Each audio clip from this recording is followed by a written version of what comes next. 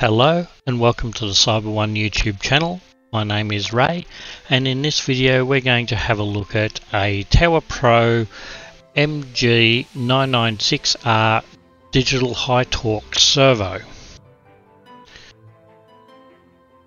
Now, according to the TowerPro website, this servo has a 11 kilogram centimeter torque rating. Is designed to run from 4.8 to 6 volt DC, and is supposed to have either a 90 degree or a 180 degree output depending on the variant of the model that you've ordered. Now this one I believe has a 180 degree output, so if you use the standard RC remote control range of 1000 microseconds to 2000 microseconds pulse width, this will give you a 90 degree output. If you extend that out to the 500 microsecond to 2500 microsecond range, this will give you 180 degrees of rotation. Now I bought 12 of these in preparation for building the Spot Micro dog. They took a couple of months to turn up because of the pandemic, and then when I started to assemble the dog, I had 3 of these just spin freely, not work. The gears appeared to have stripped during construction of the robot dog. Subsequent to that, I've had another 5 fail, so a total of 8 of the 12 have actually failed. And they all appear to be stripped gears. But let's have a look inside. These are a relatively inexpensive servo, and there are notes on the TowerPro website that there are a lot of clones out there using their name and are not of high quality as what they produce. Counterfeits, I think, is the term they used.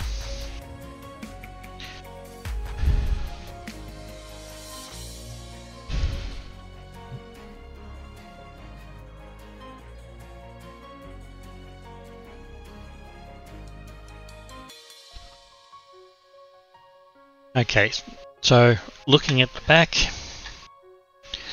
there's no sealing at all, so this thing is not weatherproof. There's no seal in here either. The pot is a 5k ohm pot with long leads coming all the way up to the printed circuit board, and it is soldered to the printed circuit board direct. The motor is soldered directly to the printed circuit board as well, with this point and this point.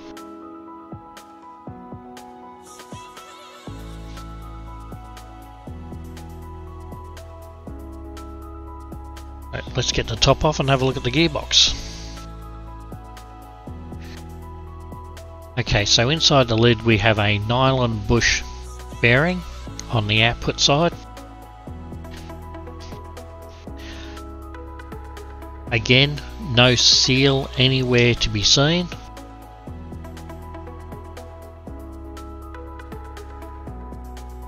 And there's our problem with our gearbox. So this one, you can see all these gears here have had the tops taken off them.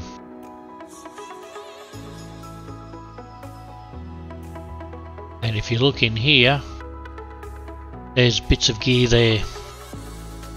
That's the tooth off the other one. So that's a bit disappointing. This output gear is definitely metal, but that is definitely a plastic gear. The MG in the part number represents metal gear. So that's somewhat disappointing. Only the output gear is metal.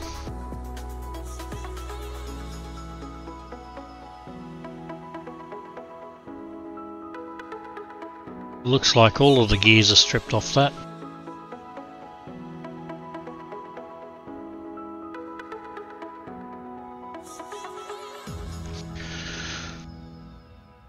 Okay, so this is the next one.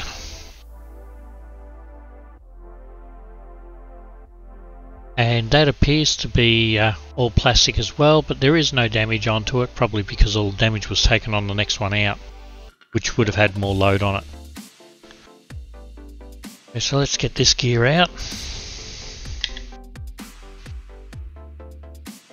Okay, so we have another nylon bearing supporting in the back of the output gear. It's got a shaft coming out the back of the gear, which would go down and slot into the pot below for position sensing. It has a metal spigot on it to stop it from rotating all the way around, so that's their prevention, and that would line up with running inside this track and stopping here and here. So that's your 270-degree protection to stop it from rotating too far.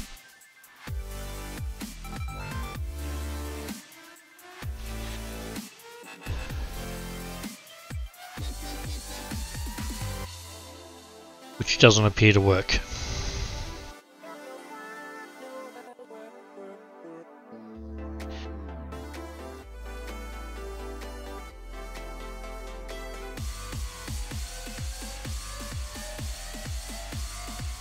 That can't work. Well, that's a design flaw.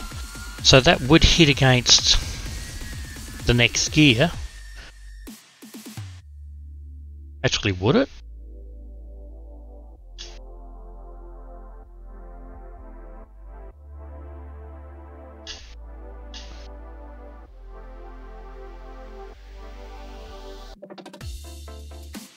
Yes, it would. So it's hitting against the gear. It could potentially damage that gear.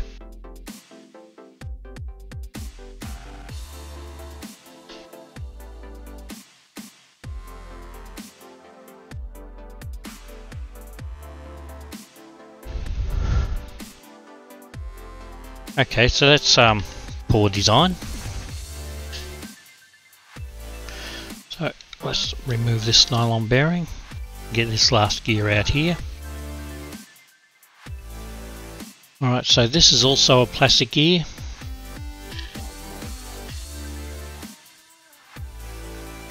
And that gear on the motor appears to be exactly the same colour and type as all these other plastic gears. There's no screws up here at all to hold the motor in place. To get that board out, I'm going to have to remove the pot, and it looks like these two tabs here are holding that pot in. So let's knock those down.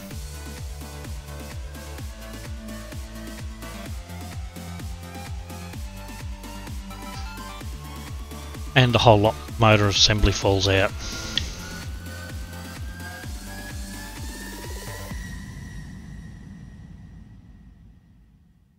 That's all a thermoplastic type frame housing.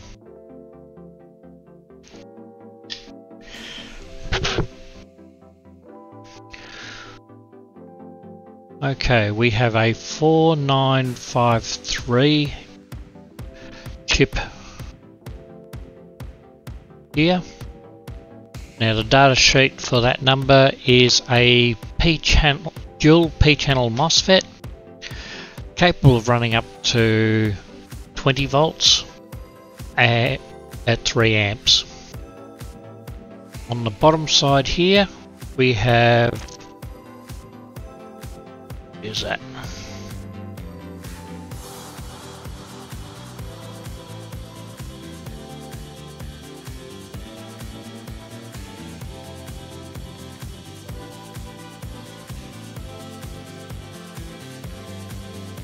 looks like a 9926.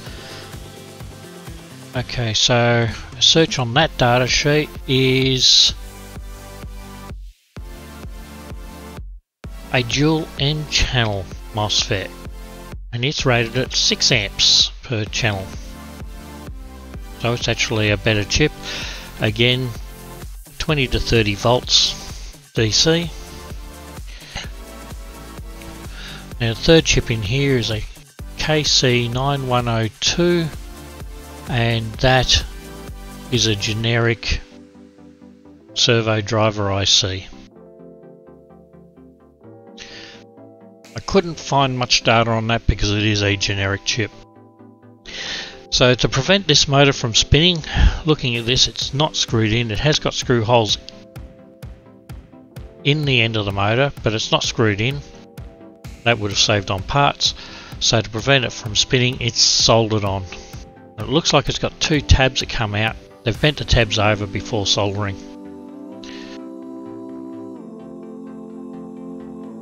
So this was built in a very cheap manner. There are a couple of transistors on the back. The servo is supposedly rated 4.8 to 6 volts DC.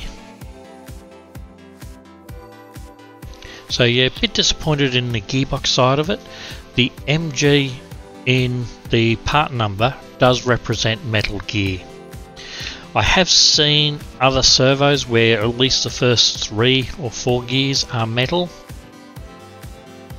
and then after that they'll switch to plastic when the torque comes off.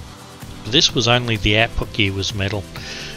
It definitely wasn't even close to its 11 centimeter kilogram torque. That'll do for this video. If you like these videos, don't forget to click on like, subscribe, ring that notification bell. Leave a comment on how you found these servos in the past, if you found anything else that's interesting with them. I do have a Discord channel, and there will be a link in the description for that, where you can join the growing community in Discord, asking questions and getting answers.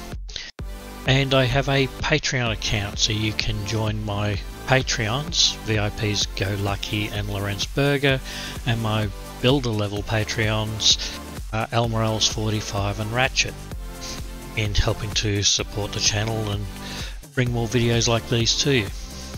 And we'll see you in the next video.